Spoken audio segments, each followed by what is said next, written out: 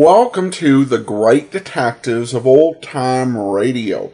From Boise, Idaho, this is your host, Adam Graham.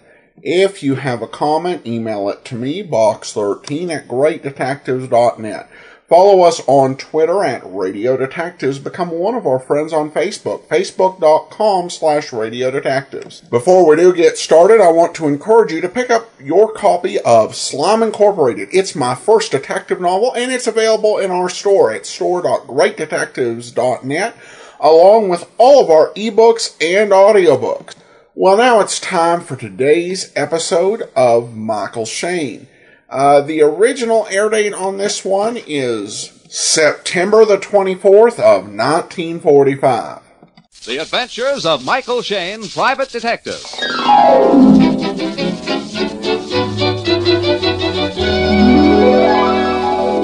The people who make 76 gasoline and Triton Motor Oil, Union Oil Company, present The Adventures of Michael Shayne, Private Detective, starring Wally Mayer and Kathy Lewis.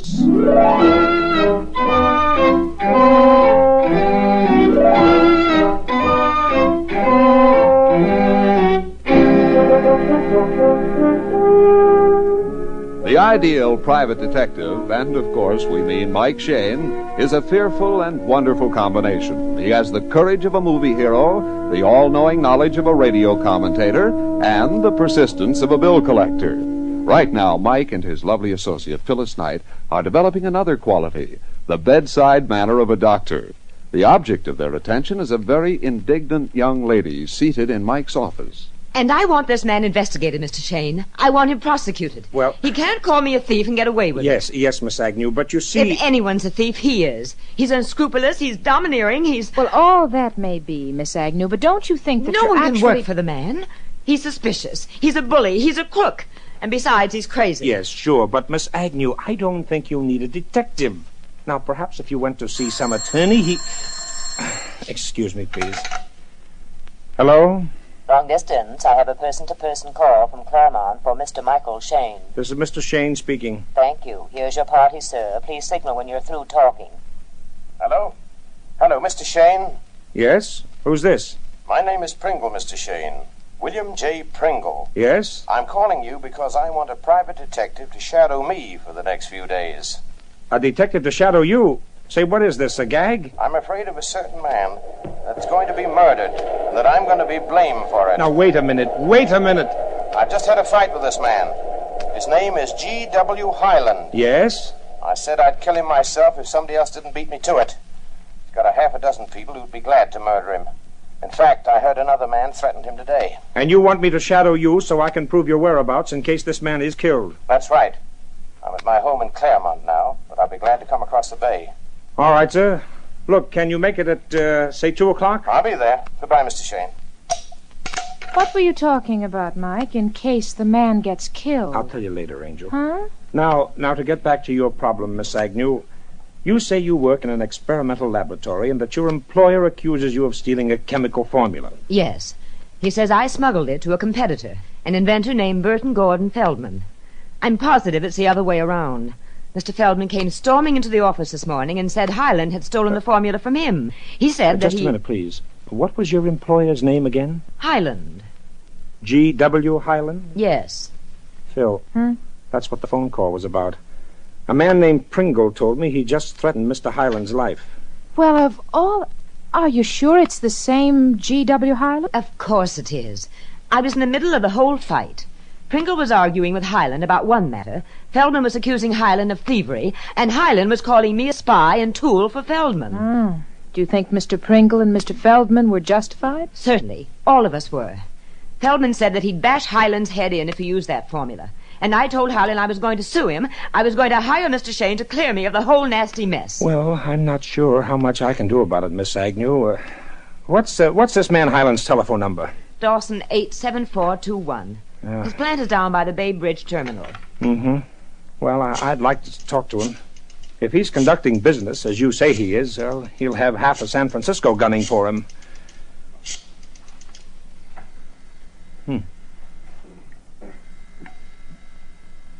Hello?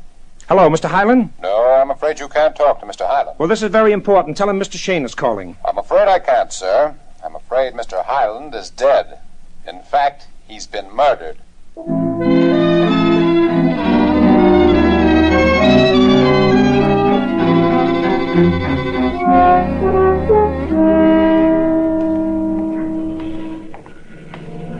Hello, Mr. Shayne, Miss Knight. Hi, Sergeant. Well, looks like the inspector beat you here this time. Now, wait a minute. Don't go Chamber of Commerce on us, Sergeant. After all, we saw the telephone for the inspector. I know. He's inside the plant. I'll open the door for you. All right, please. Good night. An iron door. What is this, the state armory or a prison? That's the way it was run. Like a prison. Iron doors, barred windows, burglar alarms in every room to guard Highland's precious secrets. Listen to those 11 different sounds, Mike. What does this plant manufacture? Oh, mostly experimental stuff. Plastic chemistry, metabolic research, new dye formulas. Oh. Angel, there's the inspector looking out that doorway. Inspector! Well, kids, I guess there's no doubt about this case. It's murder in capital letters. Oh, Inspector. Where's the body? In the next room, Phil. And the young lady with you? Jane Agnew. I was Mr. Hyland's assistant. Yes, she came to see me about her boss, Inspector. I'll tell you about it later. Okay, Mike. Now, you want to see the body? Yes, of course. He was killed in this next office, if that's what you'd call the place. It's crammed with gadgets and gauges and stuff. Uh-huh. I see. Fell face downwards. Yeah, the bullet hit him in the heart. It clear through his body and punctured that metal tank up on the wall. Yeah, uh-huh. Drilled a hole right through the tank. What's that? That dark blue liquid dripping all over the floor? That's Hyland's secret dye formula. The formula he accused me of stealing for Mr. Feldman. I've made a brief examination of the body. Hyland carried a revolver in his shoulder holster. Gun was still in it. Well, that means the murderer took him by surprise. Yeah, I figured that, Mike. Oh, wait a minute. Mr. Waters, will you come in here, please? Yes. This is the man who found the body. Oh, Mr. Waters, Mr. Shayne, Miss Knight. How do you do? I guess you know Miss Agnew. Oh, yes. You're the Mr. Shayne who phoned Mr. Hyland right after I discovered his body. Yeah, that's right. Did you hear the shooting? No. I was out in the blending room where we control our dye manufacture. You see that feeder pipe running from the formula tank on the wall? Yes. Yes. Well, it runs out to the blending room. I was watching my time and pressure graph on the feeder pipe. Suddenly, the pressure began to drop. I came back here to the office to see what was wrong with the tank. Uh-huh. And how long was that before I telephoned? Oh, I would say less than a minute. Of course, I don't know how long before that Mr. Hyland died. Well, as I recall, it was about 10 minutes past noon when I tried to telephone him. But that doesn't tell us the time of death either. Mike? Yeah? Mike, I think you better get hold of your client over in Claremont. Huh? Mr. Pringle? Mm-hmm. I just found this slip of paper on the floor by the wastebasket. It looks like Hyland's dying message. It says, Pringle killed me. And it's signed Hyland.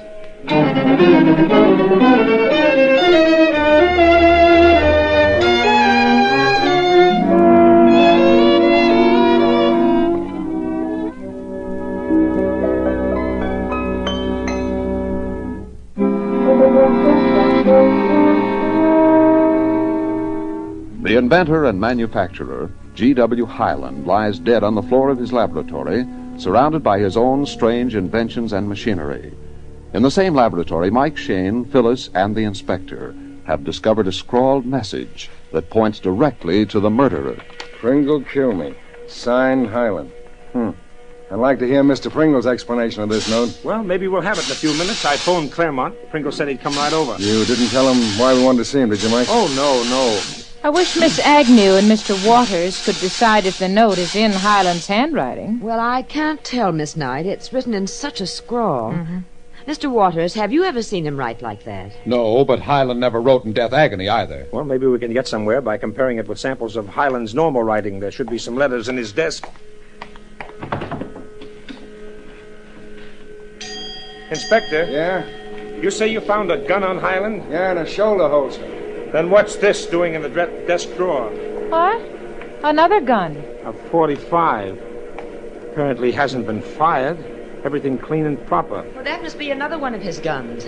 Hyland insisted that everybody in the plant carry a revolver with him, whether man or woman. Oh, I see. I was wondering why Mr. Waters had a revolver strapped to his waist.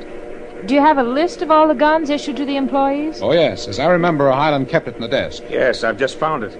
Inspector. Yeah. What's the serial number on that gun? Let's see.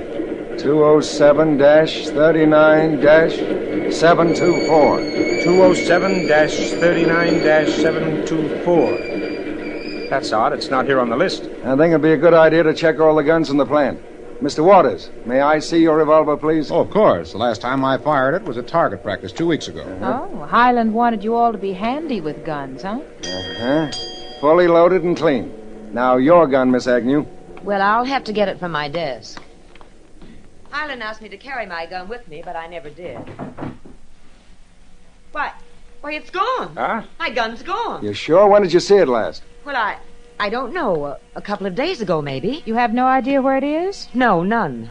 Somebody must have taken it. Miss Agnew, you gave Miss Knight and me a sketchy account of the quarrel with Mr. Hyland this morning. Would you mind repeating it for the inspector? Well, I don't know everything that took place. I was upstairs getting some data on the new process. When I got back to the office, I heard Mr. Pringle's voice. He was shouting that he would kill Hyland if he didn't do something. If he didn't do what? I never found out. Mr. Feldman was waiting outside to see Hyland.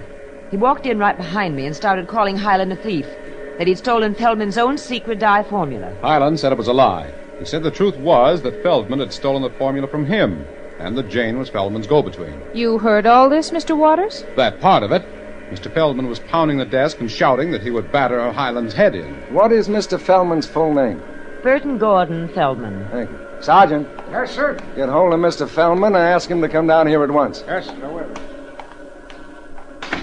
Miss Agnew, why did Mr. Hyland accuse you of stealing the formula for Mr. Feldman? Well, he was in a spot. He was passing the buck. He was accusing me because Mr. Feldman had accused him. Excuse me, Mr. Shayne. Yes? There's a Mr. Pringle here to see you. Oh, yes. We'll be right out. On second thought, Mike, let's not tell Pringle about Hyland's note. Okay, Inspector. Mr. Pringle, I'm Mr. Shayne. Oh, yes. Mr. Shayne, something strange has happened. Right after I phoned your office, I discovered my revolver was missing from my desk. Huh? I got to worrying that... Your revolver missing? Do you have its serial number? Yes. I wrote it down on this paper here. I want to report it to the police and try Look at this serial number, Inspector. 207-39-724. It's the same number. Mr. Pringle, your gun is in Hyland's desk. What? Yes, Mr. Pringle. Step inside and we'll show you something else. Hyland. Good heavens. Why, this is terrible. And I threatened to kill him not 2 hours ago. Mr. Pringle, what was your quarrel with Hyland about? Well, you see, I'm a contracting engineer. I asked Hyland to build me a new experimental turbine. He promised it in 90 days. Mm-hmm. On that promise, I signed a contract with a big customer of mine. And Mr. Hyland didn't live up to your contract? No. And it means that I lose $50,000. You blame me for wanting to kill him? Mr. Pringle, we've been wondering why both you and Miss Agnew happened to choose the same private detective for your problems. Well, Miss Agnew and Hyland were having a terrific fight. I heard her say that she was going to hire Mr. Shayne and put Mr. Hyland behind bars. I thought it would be a good idea to have the same detective. Mr. Pringle, about what time did you leave Hyland's office? Well, I went directly from here to the Bay Bridge Terminal, and there caught the 11:20 train for Claremont. I must have left here about 11:15. And you phoned me from your home in Claremont a few minutes past noon. Was Hyland alone when you left, Mr. Pringle? No. Miss Agnew and Mr. Waters were with him, and a Mr. Feldman. Uh-huh. When did you leave, Miss Agnew? Well, I would say about 11:40. I went right up to see Mr. Shayne and you. And when did Mr. Feldman leave? Just a few minutes later. I was the last one to leave the office. I would say about 12 noon. In other words, Hyland was alive at 12 noon and dead at 10 minutes past noon when I tried to telephone him here at the office. Inspector? Yes, Sergeant? I just talked to Mr. Feldman on the phone. Good. Is he on his way down? No, sir. He said he's home. He said he couldn't be bothered, and that if Hyland was murdered, it was a darn good thing, and if you want to talk to him, you can come out to his house. Couldn't be bothered. Stubborn, eh? Okay, Sergeant, take a couple of the boys and bring him down here. Look, I got a better idea, Inspector. Yeah? If he's stubborn, we'll get more information by going to him. In fact, that may really bother him. You're right, Mike. Sergeant, take over here. The car will be along any minute. Meanwhile, we're going to bother Mr. Feldman at his home.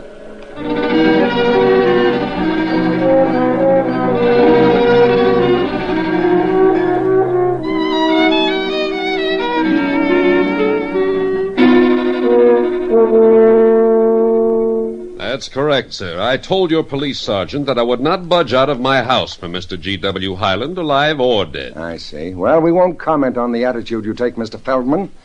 But it's that sort of non-cooperation which forces us to question some witnesses at police headquarters. I thought you weren't going to comment. Mr. Feldman, we understand you had a conversation, a quarrel with Mr. Highland this morning. I did. Otherwise, you would not be here playing cat and mouse with me. We came, Mr. Feldman, because we learned that you had threatened to kill Mr. Highland. If you wish my exact words, madam, I said I would bash his head in. I gave Highland 24 hours to return my special dye formula and to stop its production. Are you certain that Mr. Highland pirated the formula from you? Positive. The man is a direct descendant of Captain Kidd. Besides, I verified the fact by a little theft of my own. Would you mind explaining? As I was leaving his plant, I stole a test tube of the formula. I've just analyzed it.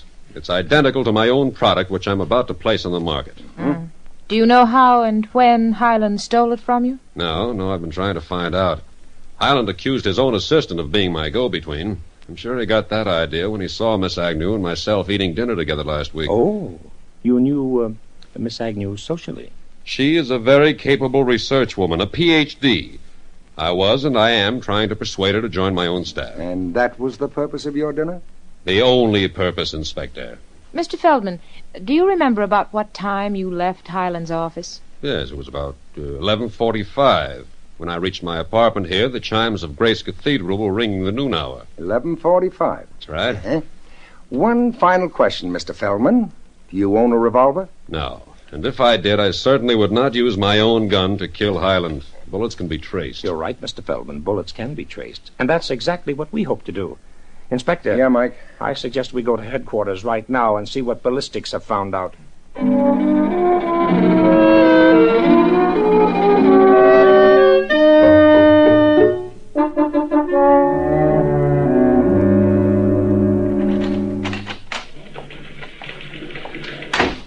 Well, I've got the report, kids. Ballistics say the bullet that went through Highland's heart and punctured the chemical tank was a .45 caliber. Oh, fine. The list of guns issued to Highland's employees were all .45s? And Mr. Pringle's, too? Yes, and even if we find the right gun, we won't know who fired it. Inspector? Yeah? Coroner just phoned about the Highland case. Says the man died between 11:50 and 12:05. I see. Okay, thanks. Well, that doesn't help us too much. You know, kids, I've got an idea how we can tell when Highland died. You have? How? You remember Fred Waters said that he discovered the body after he noticed something was wrong with the flow from that tank in Highland's office? Yeah. Sure, but I don't see what that... Well, Waters said that he saw the change recorded on the time and pressure gauge out in the blending room. Don't you get it? Yes, Phyllis, my angel. Ha! You're not only beautiful, you're downright brilliant, Doc. Oh, gee, thanks. Inspector, let's head back to the plant and perform a little experiment. A very important experiment.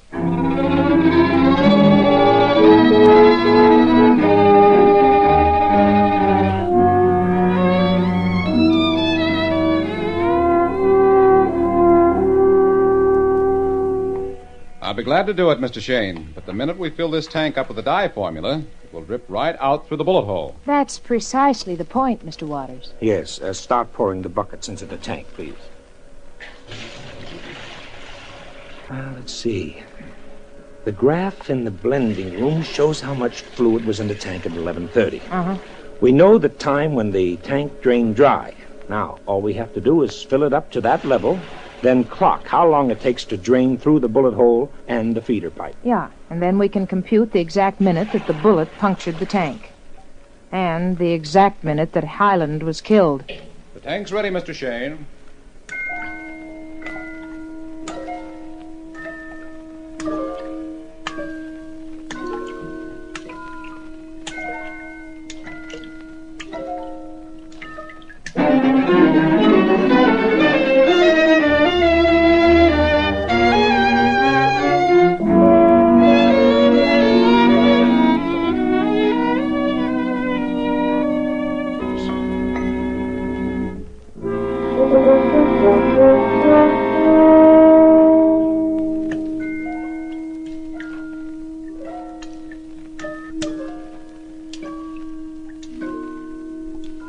In the laboratory of the murdered inventor, a secret formula slowly drips from the bullet hole in a metal tank.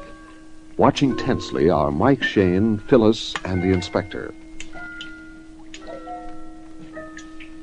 Well, I guess that's it. The tank is completely drained. Mm-hmm. According to my watch, it took 11 minutes. Mr. Waters, what was the exact time that the flow stopped out in the blending room? Well, the time and pressure graph on the feeder pipe read 17 minutes past noon. 12:17. The tank drained through the bullet hole in 11 minutes. 11 subtracted from 12:17 makes 12:06. Then at 12:06, the bullet punctured the tank. At 12:06, the same bullet went through Highland's heart. Inspector? Yes, Sergeant. I have Mr. Feldman I told here. you people I wouldn't be bothered about Highland. This policeman came to my house Yes, and I insisted... sent him, Mr. Feldman. Oh? I wanted you here.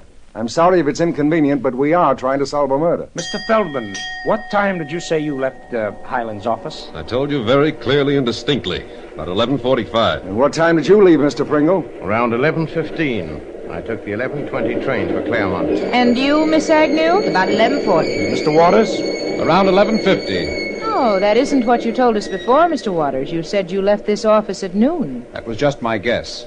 Since then, I checked my production chart in the blending room. I find I wrote an entry in it at 11:55. And apparently all of you were out of the office long before 12:06, when Highland was murdered. Yes? Absolutely. Of course. Of course we were. The sergeant has checked on everybody else in the plant. He's examined all their guns. You know, there's one last possibility, Inspector. Somebody might have stood outside in the alley and fired a gun through that open window. I'm not sure it could be done, Phil. Okay, let's find out. Let's go outside of the alley.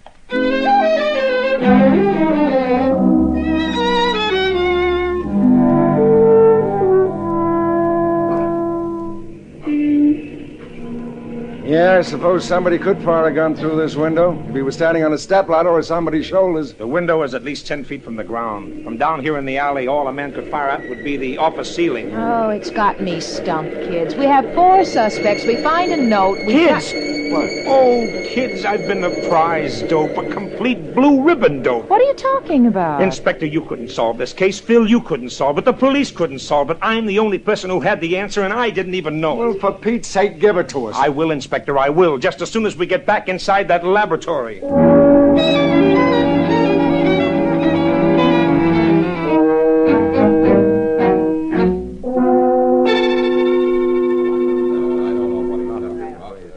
Mr. Shayne, if you've got the solution to this murder, I wish you'd tell us. I'd like to go home. Just stands there at the window looking out into thin air. I'm waiting for something, gentlemen.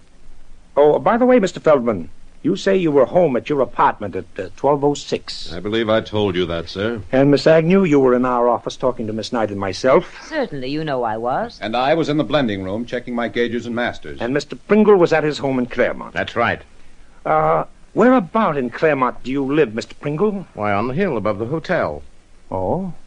Do the key system trains ever keep you awake at night? Key system trains? Yes. Well, there isn't even a streetcar line within 10 blocks of my house. Inspector, do you see what's coming down the ramp from the Bay Bridge right now? Sure, one of the key system trains. It's going into the terminal. Listen to it.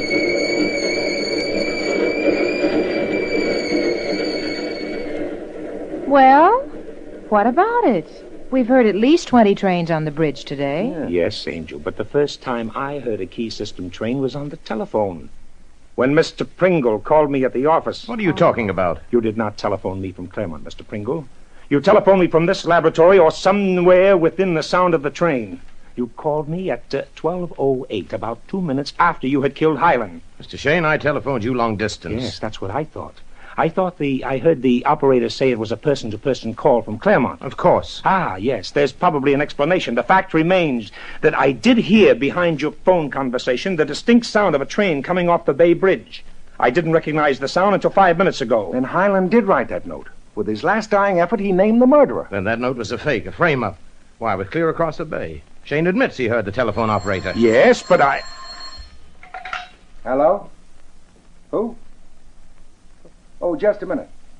For you, Mike. Long distance from New York. New York? Who could be calling me from New York? Hello? Mr. Shayne, this is New York calling. I have a person-to-person call for you. Go ahead, please. Hello? Who is this?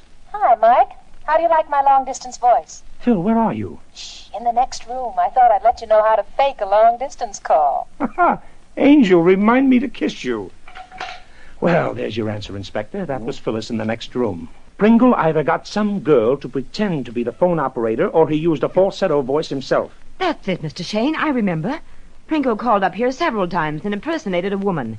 He did it for a gag. No, You don't understand. We understand perfectly, Mr. Pringle. It was a very convincing gag.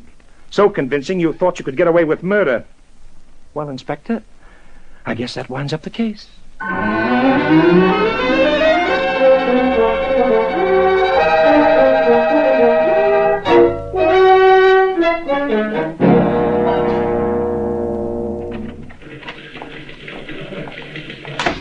Sorry I kept you waiting so long, kids. Pringle insisted on giving us a speech along with his confession. I'll bet. I'll bet it was all about Highland, what a no-good character he was. Yeah. Seems about 10 years ago, Highland pulled another jip. Stole a chemical invention from Pringle and wrecked Pringle's whole business. He never forgot it. Then the motive was revenge.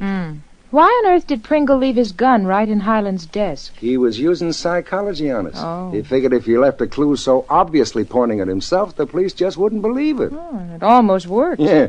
You know, I was really suspicious of Jane Agnew. It's darn funny she couldn't find her gun. I found it, Angel. You did? When? After we were all done. It was in the bottom drawer of her desk with a heavy file on top of it. Say, Mike, do you think she was holding out on us? No, Inspector. Jane hated Highland, and I think she realized how dangerous her mood was. So she hid her gun to prevent herself from killing him, and then forgot where she hid it. You know, that's an idea. Place an obstacle in front of yourself whenever you get any wild ideas. I must remember that with you, Mike. Well, Angel, what are you talking about? You don't hate me. Oh, no, just the opposite. But, that can be a dangerous mood, too. Why, Angel.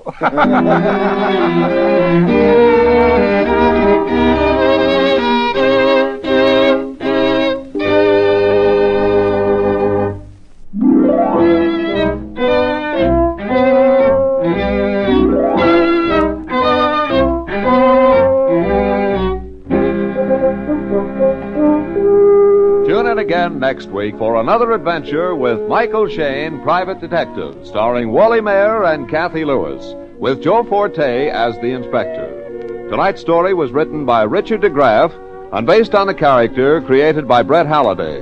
Music was composed and directed by Bernard Katz. This is John Lang saying goodnight for the people who make 76 gasoline and Triton Motor Oil, Union Oil Company.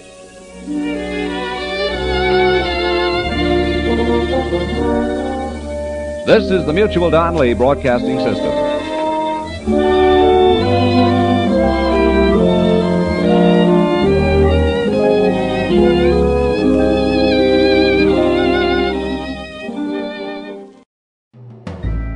This is Andrea J. Graham, author of the Web Surfer series, and a Madam's Wife. You're listening to the Great Detectives of Old Time Radio.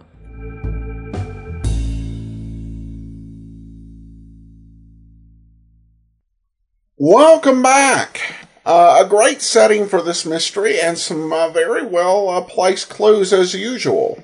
I should say that this is the last in the line of episodes that were recently discovered in the last few years. We will be bringing you 2 more episodes from 1947 that have been in circulation for quite a while, relatively. Well, now we do turn to listener comments and feedback. And we have a comment from Laura who says, when I was listening to the story, I started to realize just how progressive the show is. Phyllis is expected to come with Mike to every crime scene, no matter how gory, keep her cool, and help find clues. Though she is often assigned to stay behind, she jumps right in and will interrogate the people involved. And her opinion is respected. Pretty amazing for the time. She's really a partner in the investigations. I like and respect this show more with every episode. Well, thanks so much for the comment, Laura. And I do have to agree. Probably in terms of strength of a female character, this is, or I should say as the assistant, this is probably as good as it gets. Probably the closest to this was Let George Do It with Brooksy, but I think that Phyllis is written even stronger. And part of that, I think, has to do with the caliber of actress that Kathy Lewis was. I don't think she would have probably signed on to do a regular role as a Patsy Bowen type character. Or even if she would have, the creative team on this program recognized that that would have been a real waste of her talent. But I do think it's a treat, regardless of how it came about. And then we do have a comment on Twitter from Jim Yates, who just simply says, I love it. Thanks so much, and I do appreciate everybody who's likes the show on Twitter or likes the show on Facebook and shares the post. It increases the reach of our post. Helps new people discover the show. So thank you so much, and I encourage people to continue to do that. All right, well, that will do it for today. We will be back tomorrow with The Avenger. Next week, coming next Thursday, Boston Blackie. In the meantime, send your comments to box13@greatdetectives.net. Follow us on Twitter at Radio Detectives. Become one of our